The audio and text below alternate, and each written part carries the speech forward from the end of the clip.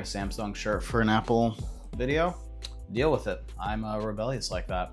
AirPods Pro 2. They have been out since September of 2022.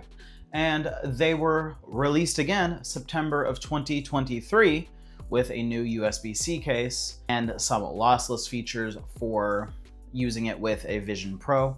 And now they were released again in September of 2024, third year in a row. This year, they have a lot of new, really cool hearing aid features. And I can hear just fine, so I'm not gonna take advantage of it. Hearing aids are expensive, and the new AirPods Pro 2 features with the hearing aids and the medical grade hearing aids, like, that's cool. That's cool, right? Like, that's a feat of technology.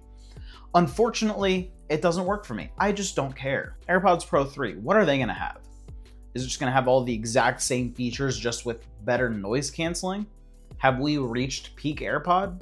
AirPods Pro 2 have incredible noise canceling. They have incredible transparency mode. They have incredible sound quality for what it is. If you're an audiophile, I don't know. I'm not an audiophile. I don't know what you would think. They have been out for 3 years now, and I've had no issues with them. I love them. I've been using AirPods Pro 2 every single day. Unfortunately, they don't fit in my right ear, except if I push really hard, and that kind of sucks. But other than that, that's an issue everybody deals with any of the AirPods. I've never heard somebody say, yeah, both AirPods fit in my ear perfectly. If that's you, lucky you. AirPods Pro 2, what do you think? Like, do you think that AirPods Pro 2 have reached peak AirPods now with these new features? Should these new features have been on AirPods Pro 3? And so if you're wanting to buy AirPods Pro 2 in 2024, yeah, do it. That's it. End of the video. Bye. Like, they've been re-releasing these things every year for the last 3 years. So now when you buy it, it's gonna have the USB-C charging case. So if you have a Vision Pro, it's gonna work with that. And apparently it has slightly worse ANC with the USB-C charging case. I'm sure that was fixed in a software update a while ago. I don't know. And if you buy it, before December or by December, it's gonna have the new hearing aid features. You're gonna get the full-fledged AirPods Pro 2. I'm still using the Lightning AirPods Pro 2. They work fine. I would love to get the USB-C one, just to have the newest one, but honestly, I haven't plugged my AirPods Pro 2 in a long time. I only use MagSafe charging with it. I only use the Apple Watch charging with it, or I'll just use regular wireless charging. I have a really cool wireless charger from Best Buy that has a little square the size of an AirPod that you put it in, and it lights up the thing so it tells you if you're charging it correctly or not. It's actually pretty cool. It's not bad. It's overpriced. So I don't really care or need the USB-C charging case. I understand if you have the AirPods Max with Lightning, because those don't really wirelessly charge, you want to get the new USB-C one so you can have USB-C everything. But with the AirPods Pro 2, if you have the Lightning one, it doesn't really matter. Unless you have a Vision Pro and want the lossless audio, that's a very niche audience. You already have the money to buy the AirPods Pro 2 again with USB-C. Or you can just buy the charging case with the AirPods Pro 2. Just the charging case for $100 with USB-C, and then you have to do some dance and song and whatever to get the old buds from your old Lightning case to work now with the USB-C case. That's a whole thing. Apple's consistently upgrading these new AirPods. It's really cool. I'm curious to know, is AirPods Pro 2 gonna get released again next year, September 2025? Or are they gonna get a mid-cycle refresh between now and September, like sometime in February or March? Or are we gonna get finally AirPods Pro 3?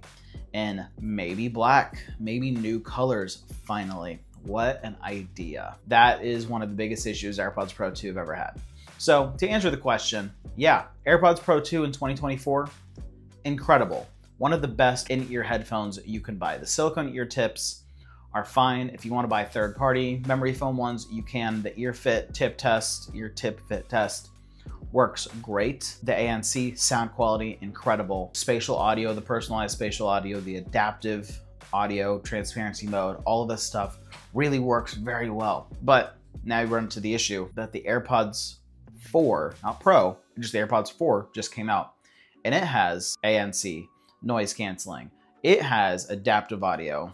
It has spatial audio. It has this, it has that. It has a freaking case with speakers on it to help with Find My. Why would you even spend $100 more to get the Pro 2s Would you really spend $100 more to get silicone ear tips when you can get, you know, like a removable silicone ear tip that goes on the 4s from Amazon, third party? Or is it because the AirPods Pro 2 do everything that the AirPods 4 do, just 1,000 times better? Is that it?